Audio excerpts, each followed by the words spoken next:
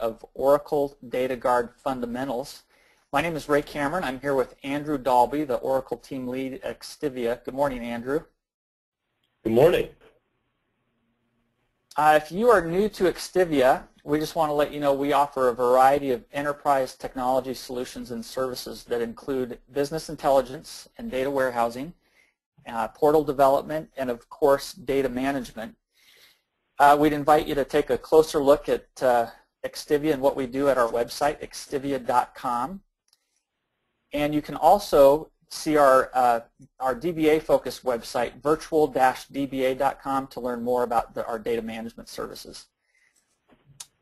Today's webinar, during the webinar, you're welcome to submit your questions at any time. If you've got something on your mind right now that you'd like us to cover related to DataGuard, you're welcome to submit that. We'll look through those, and our goal will be to answer any questions that come up before the end of the webinar today. Our presenter today is Andrew Dalby. He's been the Oracle Team Lead at XTIVIA for the past 6.5 years and has a total of 14 years of experience with Oracle. I know he's eager to get going, so I'm going to turn it over to Andrew. Good morning. Before we get started, I just want to apologize first. I'm getting over a cold, so if it comes across, if my voice comes across poorly, please bear with me. But today we're going to talk about DataGuard, just kind of a 30,000-foot view of where it fits in the overall platform of Oracle's high availability technologies. And then we'll go through a quick online demonstration where we set up a DataGuard instance for a simple database. So to begin with, Oracle has several disaster recovery or high availability technologies that come with the product.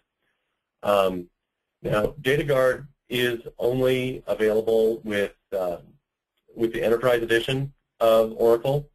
Some of these other ones are also Enterprise only, but these are kind of the suite of technologies that Oracle offers that to meet the disaster recovery and high availability needs of enterprises today. And they're kind of arranged in terms on this slide of the ease with which you can implement them and kind of the cost associated with them as well. So at the at the very basic level, we've got logical backups and then flashback database. Then we move up to physical backups and archive logs. And that's kind of a base level. Pretty much everyone should be implementing those 4 items. There's no reason why you can't do all of those. Those are all available in standard edition. And if your data is important at all, those things should be done. Then we start getting into the things that require Enterprise Edition and additional licensing options, and maybe additional licenses because you have additional servers involved there. So just as an overview, we'll start up and we'll talk about these things and how they fit in with DataGuard, and then we'll touch on multi-master application and rack a very little bit just to distinguish how those relate to DataGuard and how they're different. But obviously DataGuard is what we're talking about today, so the amount of time that we spend on those is going to be very limited. So when I talk about a logical backup, what I'm talking about is copying the data out of the database and into some other format where it's available for use. That can be done by a variety of different methods. The method that is kind of native to Oracle is the export utility. The export utility has been around for forever, and in more recent versions of Oracle, they've migrated that to the export data pump as the preferred method, but the traditional export method still is there. We're going to look at that just very quickly and see what that looks like. So this is a very simple Oracle installation, about the simplest Oracle installation I could do. I put it on Windows. Obviously, it doesn't matter if it's on Windows or Unix or Linux or whatever. And we're going to look at the demonstration schema that comes with Oracle, the Scott Tiger schema. So if I were to just run an export, and I've done that here, if I export just the user Scott, we get this dump file, and that dump file is then a logical backup of the Scott schema. And inside that, if you open that up, and you can't actually open up an export dump file, and there's a little bit of binary stuff in there to kind of guide the import process, but as you look through, it's mostly just a bunch of insert statements. And so we're creating tables, we're inserting data. It's essentially the total of the SQL statements that would be necessary to run in order to recreate the data in the database at the time that you did your logical export. There's a lot of advantages to having one of those, but so if you wanted to use that to move data from one platform to another, an export is a great way to do that. It's a great ETL tool. It's also great for it's great to be able to back up a single object at a time. So if you want to just have a single table that you back up, you can do that with export. You can't do that with a physical backup. But there's a big problem with that, and that's a snapshot. It's just a single point in time, and when you do an import of an export dump file, you're recreating the database rather than restoring the database. And so you can't apply your logs after that, and it could be organized on disk differently than it was before.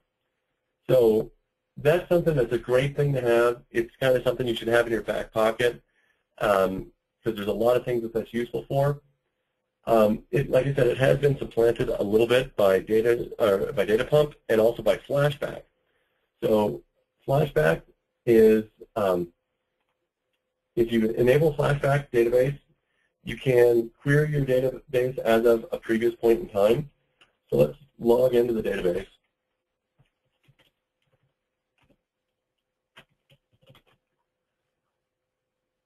And so if I, let's say I select star from department,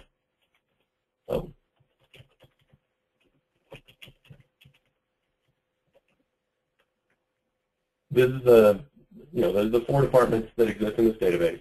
And then if, for example, someone says, I'm going to add an additional department. So I could insert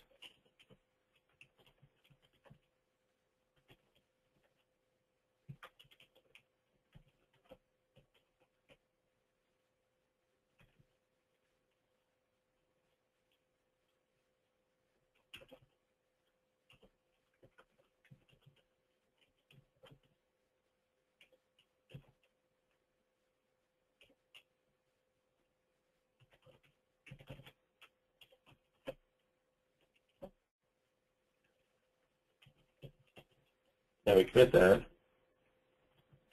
So now if we go back and we look in the department, we see the new development department that's been created. Flashback allows us to look at a previous point in time. So if somebody did a big insert, or they accidentally did a delete where they messed up the where clause or something, and it got committed, we can select from the department as of a previous point in time.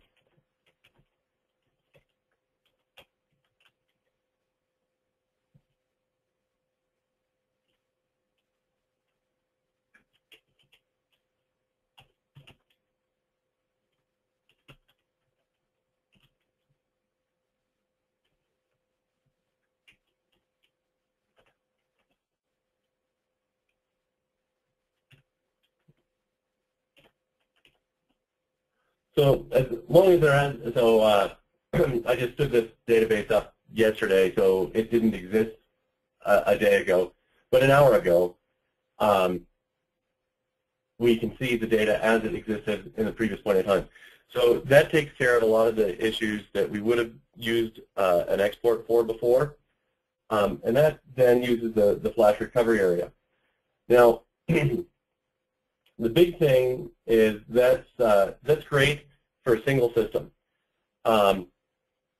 We need to be able to, though, deal with what if the server goes down? What if so the logical export and the flashback, those are great for, again, we go back here to the to our technologies. These guys are great for data mess-ups, if operator error kind of things.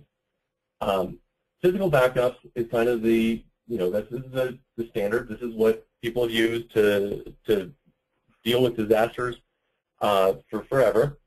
And there's different ways to do that. We can do a cold backup where we just shut down the database and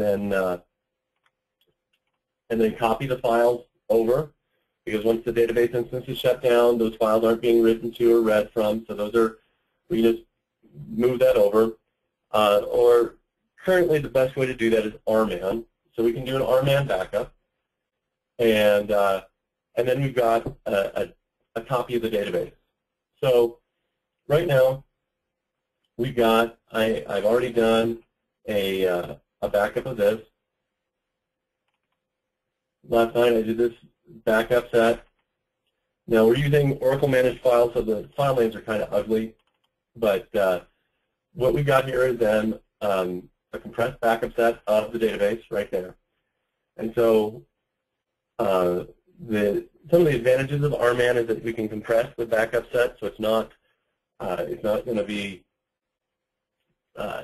take up the full size of the database. Right now, this database is about we look in the data files. This database is taking up a gig and a third on disk. The backup is taking just 262 megabytes. So it's substantially compressed. It looks like we're getting about 5-to-1 compression there. And then we can move that off to a safe third site. We can put it off to tape. We can put it off to a network device. We can put it off to a different server. And that's great. Then that means that if this primary system goes down, we can restore the database. This database is in archive log mode, so the archive logs are being created. Here we've got archive logs as it's going, so we can roll forward that backup, and that's awesome. Except that with modern databases, we tend to have large data volumes and low downtimes. So if we had if we had a single database system set up and a single platform, a single box ready to go, and the box died, we could rebuild that, we could restore it, we could replay all the logs, but we have to first acquire physical hardware, install the operating system, install Oracle, configure it, get it all ready. Then we can start our restore, which with modern databases, this database is trivially small, but we've got clients that have multi-terabyte databases, and it just takes several days to restore that. Even a moderate-sized database of, say, 50 gigabytes to take a couple of hours to restore, and then you've got to roll forward your logs. So you're looking at a long downtime, and with just a traditional backup as your only disaster recovery solution. So what do we do? How do we solve that problem? Well, what we can do is we can pre-configure a system. So we need to have a secondary standby server with the operating system and the database executables installed on that. Once we've got that set up, then the only thing that needs to happen is we need to restore and then apply the logs. And so we can do that we can kind of pre-do that as well. So we can have a secondary system set up, all configured properly with all the software installed on it. We can copy this backup over to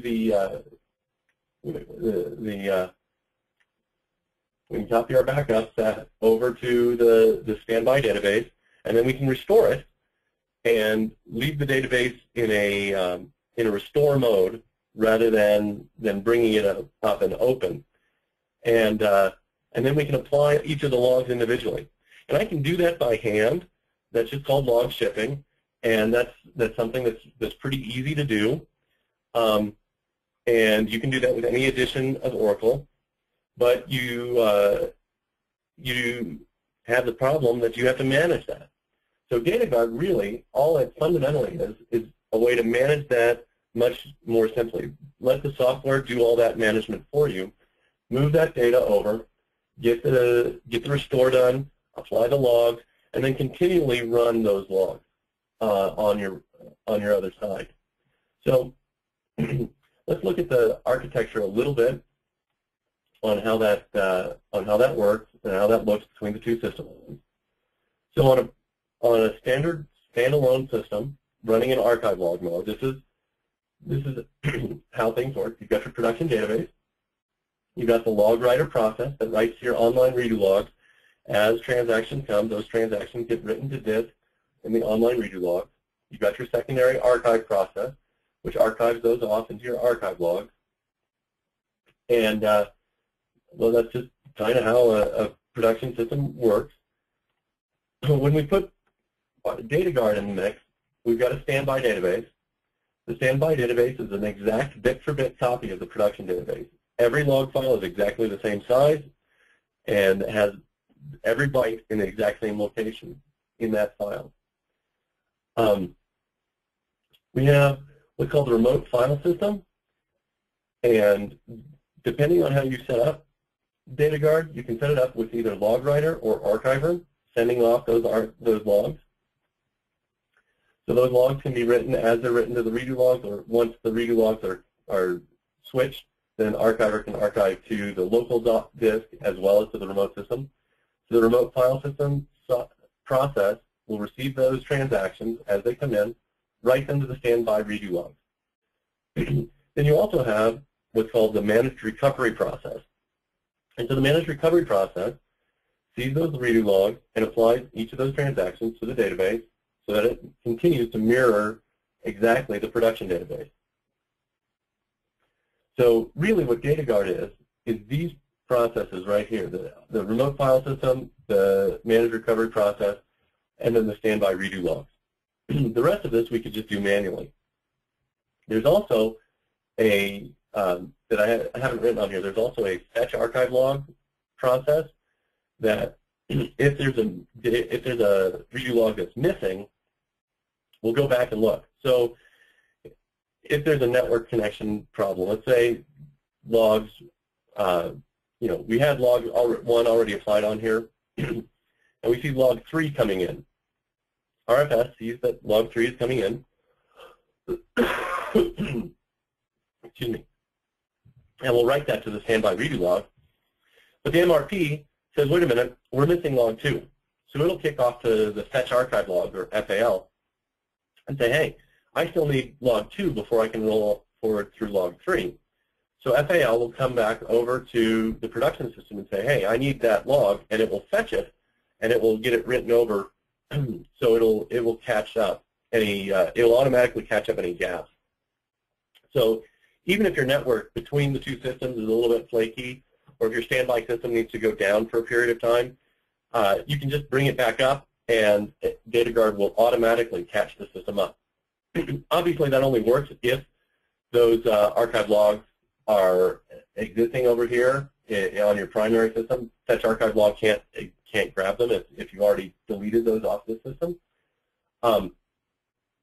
But even in that case, it's not terribly difficult to restore them and register them with the standby, and they'll get applied and registered automatically. So let's go ahead and do a quick go ahead and start our demo and get an idea of how that would look. So here's our production system. It's got, like I said, we've got our backup set. what these files are actually is this larger one is the backup of the database.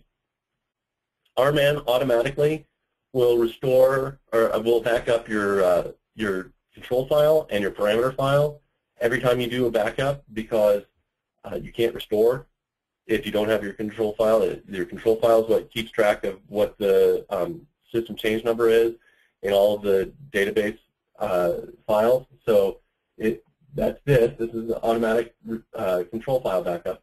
And then this here is a special kind of control file backup that you need to do in order to get DataGuard working. That's a standby control file. So I've done a backup control file for standby here. And we can go through those commands again at the end if we desire to do that, if that's something that somebody wants to do. But here's our secondary system. And again, you can set it up so that it's a little bit different. Some people do run on their old server, on their older hardware, and maybe do, they have their production system, then when they go to upgrade, they relegate their current production to their standby and then get another newer hardware for production, or they maybe have disks laid out a little differently because they've decided to go a little cheaper or something on that. That's not recommended. It's very strongly recommended that the standby hardware and configuration and layout matches the production system exactly. Makes everything much, much easier, much more robust. So that's what we have here is a mirror system. This is exactly the same. It's laid out exactly the same, has exactly the same executables. And we've mapped a drive to the other system. So this is the C drive on the production system. So here's where that backup is. And so we're going to move that over to this system. We're going to copy our backup set to exactly the same location. As long as we do that, Oracle is going to quickly find it and be able to know where those backup sets are. You can move them, and it's okay to do that if you need to. It just makes it a lot more difficult. So we're going to just going to do a robocopy and move all those files over.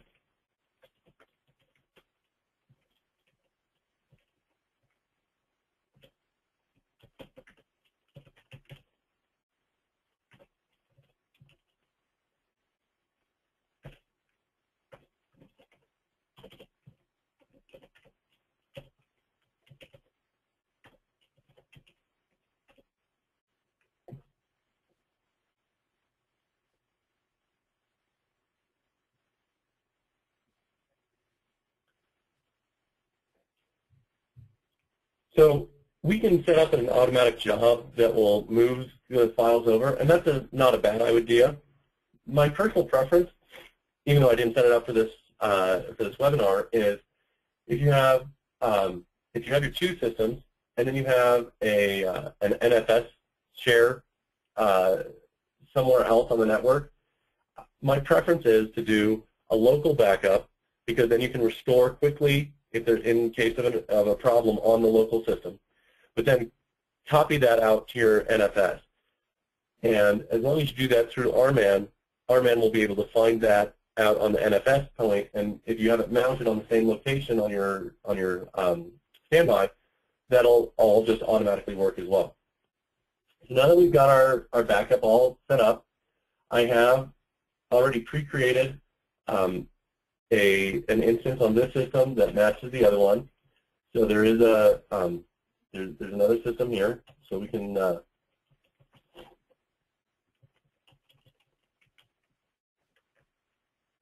instance exists, but it's not started, and we'll need to start it up.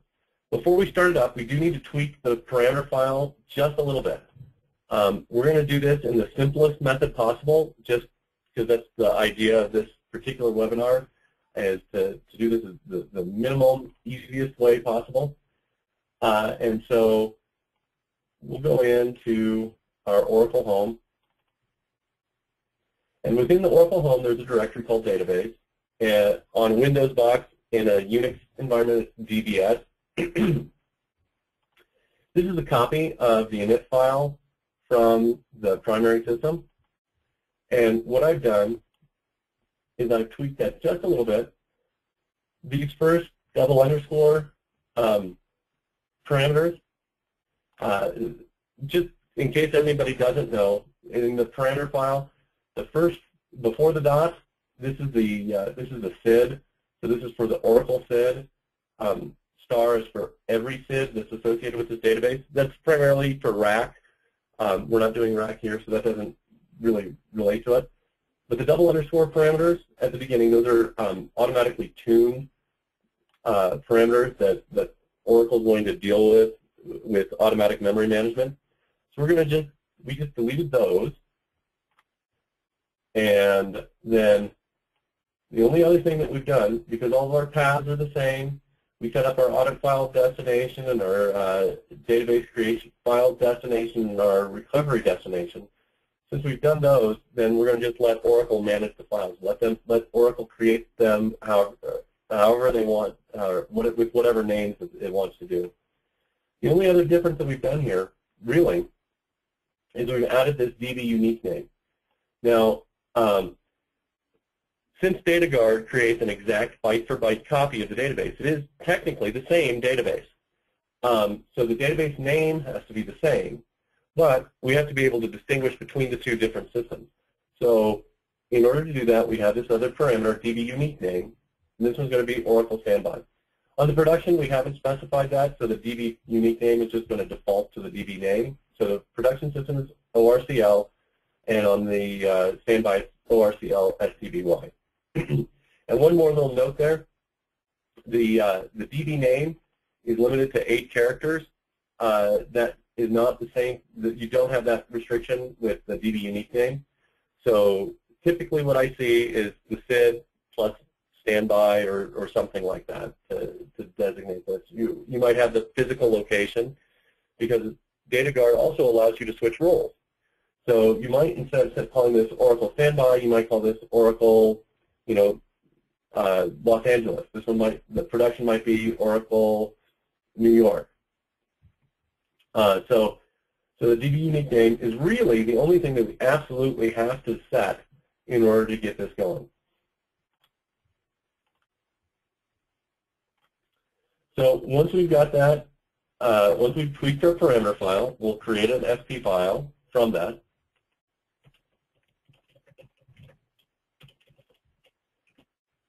Because we use the default name of the P file in the default location, we don't have to specify it. But if you wanted to, you could specify where exactly that was. You could have multiple P files and choose which one you were going to use based on the role that you're going to have that database playing at that particular time. And then we're going to start it up no mount. So when an Oracle database starts up, it goes through several different phases. The first thing, when I connected up here, I just connected to Oracle. It had not read any parameter or it hadn't read the parameter file. It hadn't configured anything. It's just the executable, Oracle executable started executing at that point. When I start up no mount, that's the first phase that it goes through. And when it does that, it reads the parameter file, and it configures itself accordingly. So it will grab the memory that's necessary and set up the different memory pools. That's basically what it's done at that point. Is it's figured out where it's parsed the parameter file and set up memory structures. So now Oracle is available to connect to, and that's necessary because we're going to connect to it from RMAN. So once we're done starting it up no mount, and again, there's no way, we can't go past that. The next step in the Oracle starting up is to mount. At that point, it opens up the control file, and it starts doing its cross-checking to make sure that all the system change numbers and everything are correct. Well, we don't have, on this system, there is no data. So there is no control file. There is nothing for it to do. We can't get that. We can't go to the next phase yet. And that's fine, because we're going to, in our DataGuard setup, we're going to restore all that information from the production system. So the next thing we're going to do is we're going to connect as RMAN. And it is possible to connect to do this from the production system, but it's much easier to do this from the standby system. And the reason for that is that if you look at the listener, let's go over to the production system.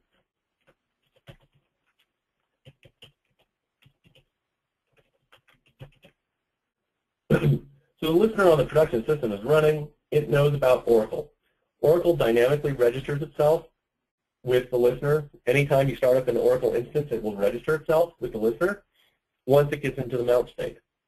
This one is not in the mount state, so the listener doesn't even know that this one exists. So it is possible to tweak things so that you can connect to a mounted database, kind of, from a remote system, but it's just a lot easier to do this from the standby system. There are certain setups for DataGuard where you have to do the duplicate from the production system, particularly from an active database, rather than, and that's kind of an advanced technology where instead of doing a backup and then restoring it, our man will kind of do an over-the-wire copy directly from the production system to the standby system without an intervening backup. You should be doing a backup anyway, so that doesn't really buy you a lot, but so it's a lot easier to just do it from the standby system. So we're going to run RMAN. And so we're going to connect to the other system, or to the, we're going to connect to the production system. And then we're going to also connect to the auxiliary system, which is the duplicate. The terminology gets a little confusing. Target for RMAN means the production system, and auxiliary is the one that you're going to go to. And I know that gets confusing. A lot of people say, well, target should be what is the one that you're going to, and that's the terminology that Oracle has decided. So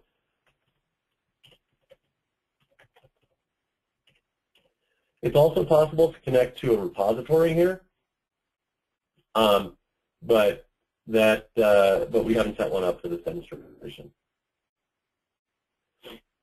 So RMAN will echo back. It shows us that the target database that we're connected to is ORCL, and it has a unique database identifier for it. And it tells us also that we're connected to the auxiliary database, which is not mounted. And that's, again, important because if it was mounted, we couldn't restore the control file, so that it would have the control file open.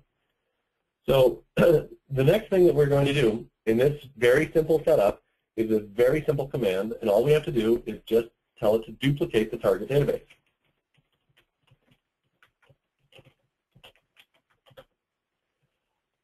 Now, RMAN can duplicate the target database and have an exact copy of it, but then it diverges.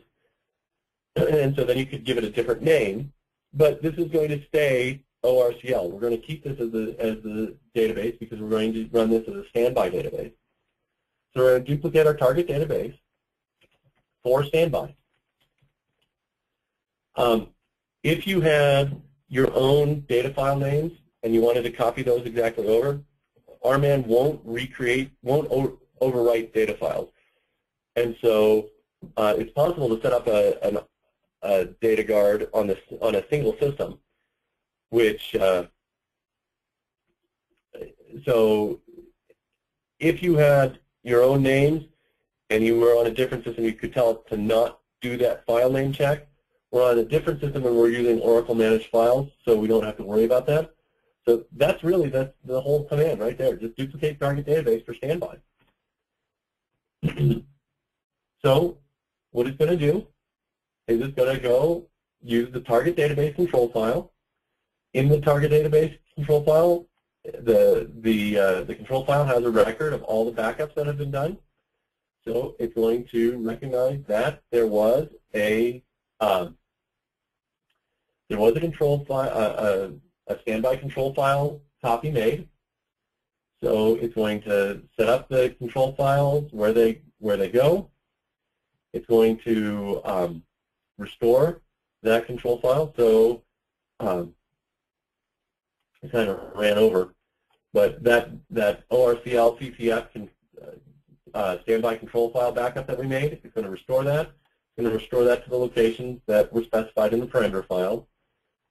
So then it did that. Then it goes ahead and mounts the database. So once it's restored the control file, it's going to open it up and figure out where every other file needs to go. Then we're going to create new names for each of these data files. Again, if you were managing your own data file names, you would either have to do that manually or tell it not to do a file name check, just use the same name as it existed in the previous one. And then it's going to start restoring. So that's where we are right now. Is we've created new names for this. We started our restore. This is a trivially small database, so it didn't take very long for it to restore. Just finished that.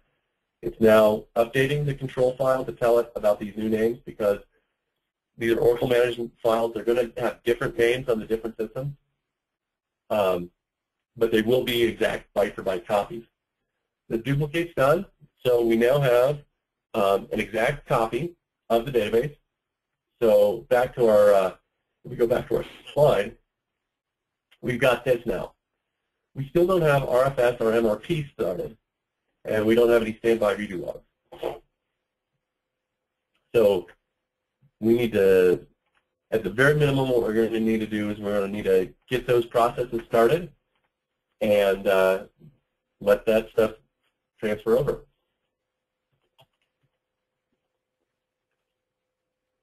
Now, so we'll go back into SQL+.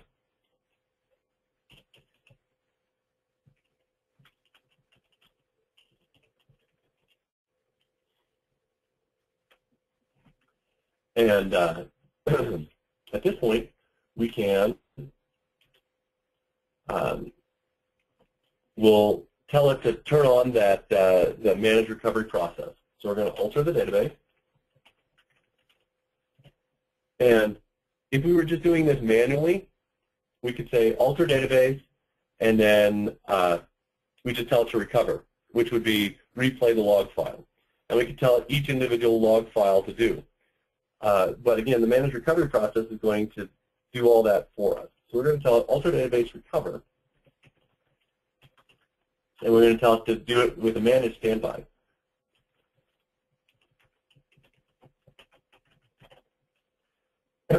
If I just stopped the command right there, it would work, but I'd have this, it would be running within this session. And so if I logged out, then it would stop. So I'm going to tell it to do that and disconnect from the current session.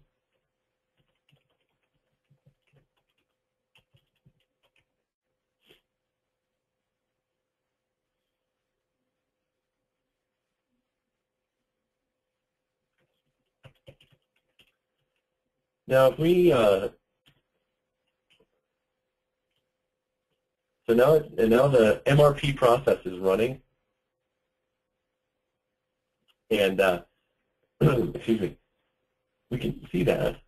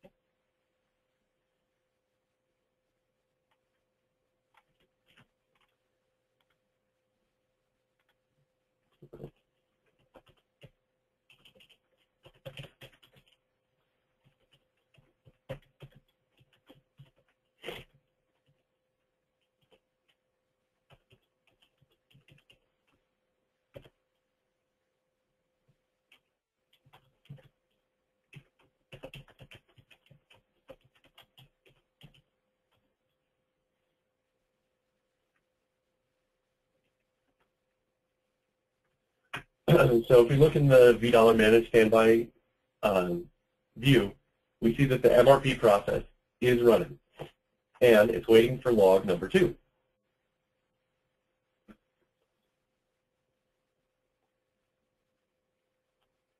Now, we have not set up FAL between the two systems, and we could do that where it would know that this system, the primary system has actually advanced beyond that, but it doesn't know. The standby system doesn't know that yet.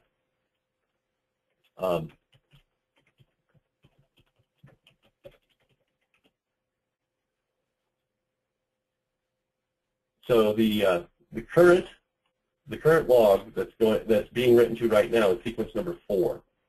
So log number 2 and log number 3 have both been archived, but even though this is ready to see that, it doesn't know that it's available yet. And the reason is that we haven't set up. I'm sorry, go back to the right slide. We haven't set up this process. Right now, Archive and LogWriter are just writing locally. Neither of them is writing to the RFS. So to get that moving, we need to set up the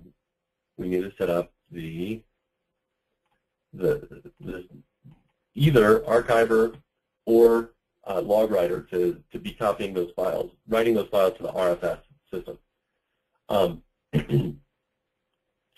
Now, there's a couple of different ways to do that, but the easiest way is to use DataGuard Broker. So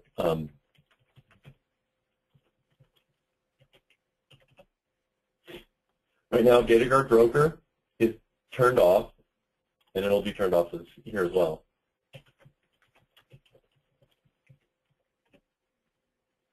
So again, this is set to false. So we can do this with grid control, but again, there's more involved in setting up a grid control system, and we haven't done that for this demonstration. There's also a command line version.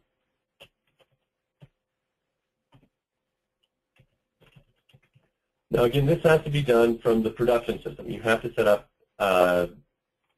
DataGuard Broker on the production system.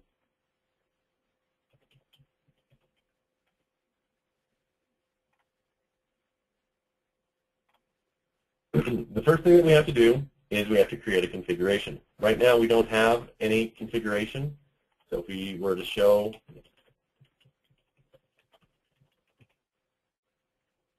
there's no configuration set up right now, so we have to create a configuration.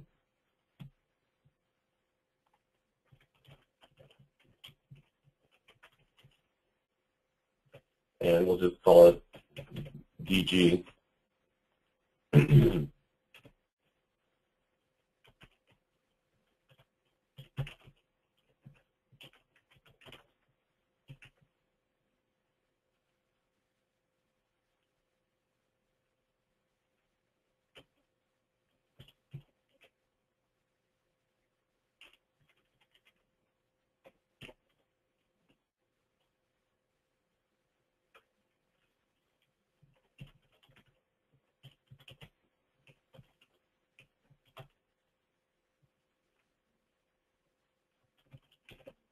All right, so we're creating a name for our configuration and telling you what the name of our production system. By default, we're going to set that to our DB unique name. That's really the best way to do it. Other ways, it gets a little bit confusing. And our connect identifier is going to be our our network name in our TNS names file. So we've got prod set as the production system and STVY as the standby system. So we're going to create that. Oh, I'm sorry. I need to start it in SQL+.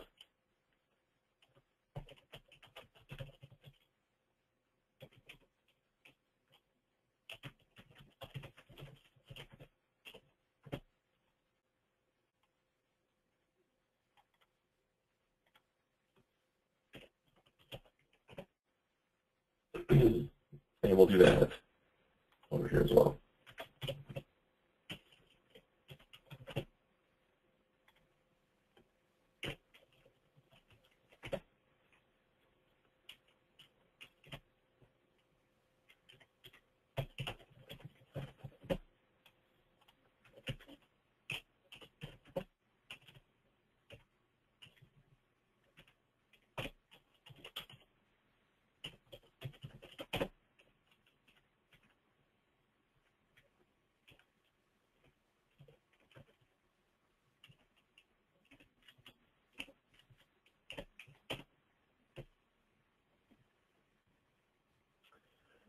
Now, as that does things, that is going to start modifying the SP file. We're going to start creating different online destinations.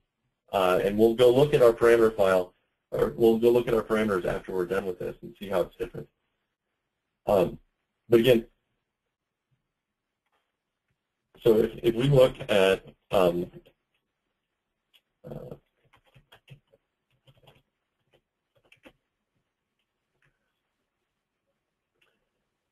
so we've got our archive destinations that are, but the log archive dest is, they're all set to enable, but none of them are created. The only thing that we have is our database recovery file destination, which is set to this reco. So by default, our archive logs are going to be created in that directory, but we don't have anything for saying, let's send it to RFS as well. Again, this parameter file was created exactly from the other. So this is what the the settings were in the production as well. Once we've created the configuration, we can show it.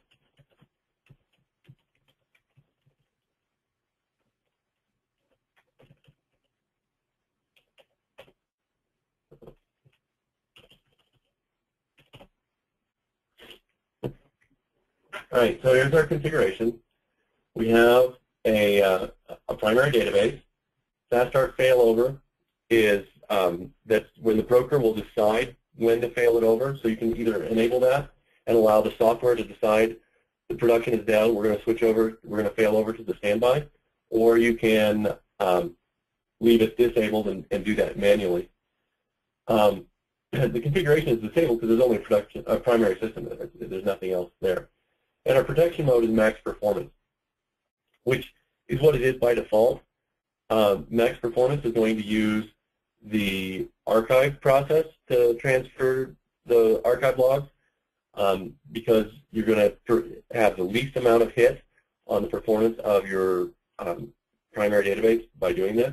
There's two other modes that you can set it up. You can set it up as max availability, which uses the archive or uses the log writer to write immediately to the standby system as it's writing to the production system. But and that means that each transaction gets written to the standby as soon as it's written to the production system. Both of those, max performance and max availability, allow things to run asynchronously. So if there's a network hiccup or the standby gets down, it won't halt the database on the production system. The other mode is max protection. Now, if the standby database goes down or the network goes down, those transactions obviously aren't getting written to the standby, which means that if you then lose your production system, you've lost transactions. Whatever didn't get transferred over is now gone. Max protection says, this is really, really important that we don't lose a single transaction. Typically that's used in like banking applications where it's absolutely important that nothing gets lost, and you're going to pay for the infrastructure to make sure that your network doesn't go down. And you might have 2 or 3 standbys, and you make sure that there's no way that they're all going to go down. Excuse me for a moment.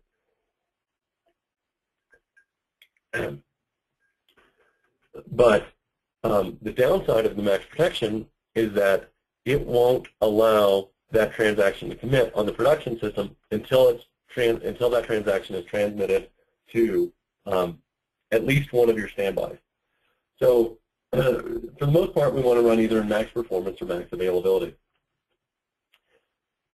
Anyway, once we've got the configuration created, we're going to need to add the additional standby database. So we're going to add database.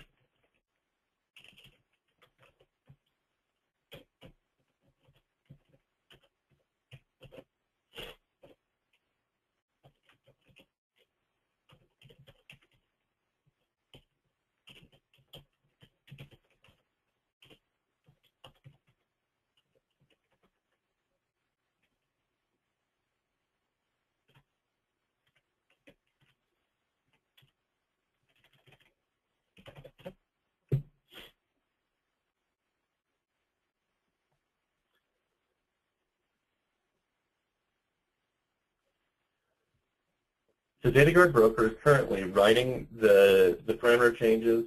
It's connecting to the standby database, trying to make sure that it can connect and take care of all of that.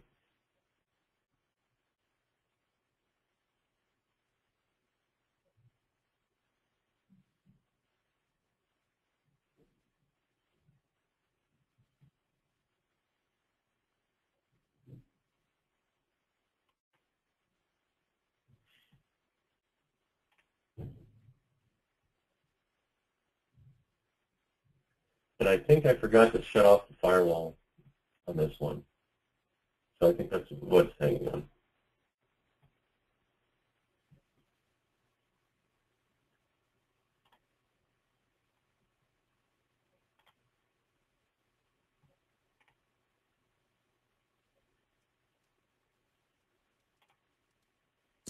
Andrew, while you're looking at that, I just wanted to let people know we have about 8 minutes left before the top of the hour, and if there's any questions you want to try and squeeze in before we wrap up, now would be a great time to send those in, and we'll keep an eye on those as Andrew moves towards the wrap up on the demo.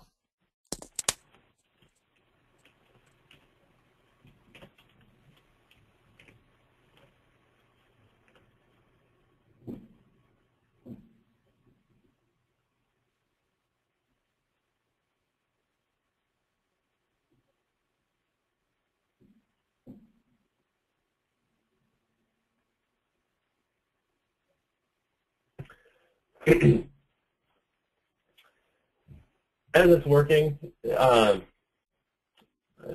I didn't get that squared away the way that I should have. I apologize for that. But it's a convenient way for us to see that it is, I told you before that even if there was a hiccup, DataGuard can pick up from that.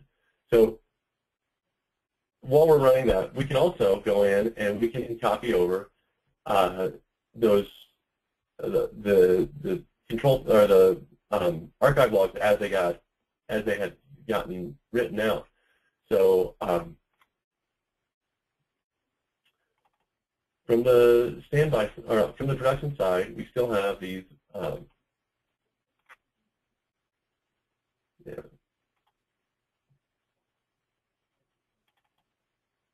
We've got these archive logs that I've gotten created.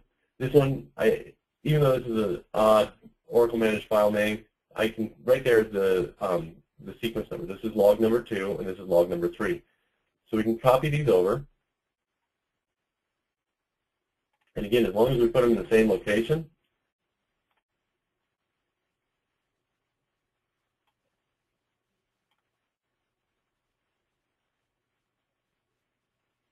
I guess that one's.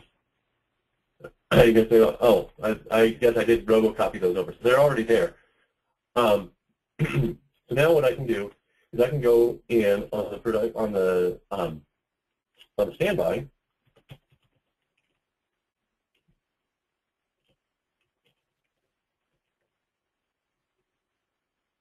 I'm sorry.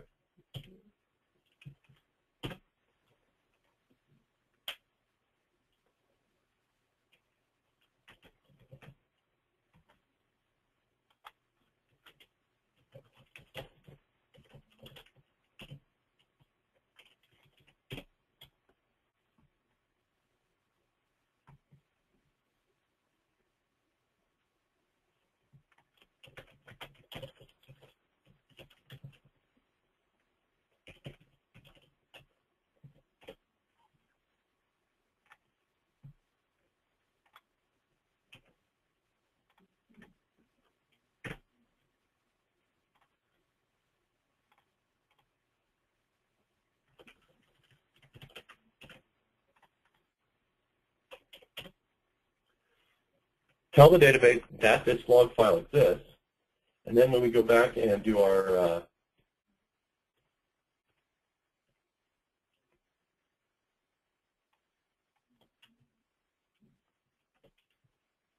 and query that, we see that it's already applied log number 2, and it's now waiting for log number 3. So again, get your DataGuard broker set up so it's got the it's pushing. So it'll automatically set up your parameters to the RFS, and that works out very well. But even if something fails, the DataGuard broker process fails or whatever, it's really very easy to get the log files over there and re-register those with DataGuard and with the managed recovery process and allow it to continue applying those logs. So that's it for the demonstration.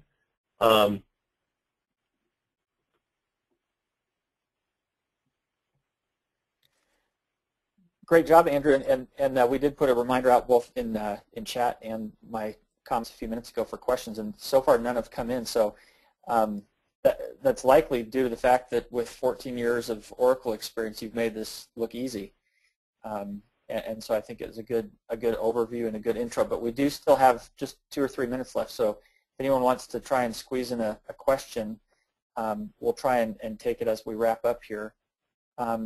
Andrew, I guess one thing I might ask is, maybe on behalf of the audience, is after seeing this presentation and demonstration, what would be a next step for folks from here in either learning more or moving towards implementing this on their own?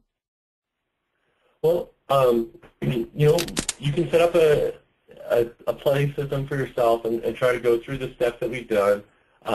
This webinar is going to be available on our website, so you guys can watch it again if you didn't take notes or whatever, kind of to get an idea. You can, if you wanted to, obviously XTIVIA can help you to set up an environment for this. We could, talk to you about what kind of environment you needed to do, or we could help you actually implement it. But, again, the biggest thing to make this relatively easy is to make sure that they've got a standby system that's set up exactly the way that their production systems is set up. And if you do that, and you're not doing any of the really complicated features of DataGuard, it really is fairly simple to set up. And so it does keep, it does do a lot of that stuff for you automatically. Great. Well, seeing that there's no other questions coming in, I want to make sure that our attendees and anybody that might watch the recording of this know that you can contact us if you've got questions. And Andrew, if you want to put that last slide up, we'll give a little bit of instruction to folks on how to contact us. And you can call obviously anytime. We've got the 888 number that you can call to, and let the folks who answer the call know what you're looking for, and they'll direct you to the right person. Or an email to info@xtivia.com will get routed to the right person based on your question as well. So again, feel free to go check out more about XTIVIA at xtivia.com and our virtual DBA website, which is virtual-dba.com, and you'll get a good idea of our offerings beyond DataGuard and Oracle. And Andrew, I just want to thank you. I know you've spent a lot of time over the past couple of weeks, and I know that especially the last couple of days finalizing preparations for this. Thank you for doing that. I'm sure I speak for our audience, who we can see was quite attentive throughout the webinar, and appreciate your time today. And with that, we'll wrap up and look forward to seeing on the next webinar.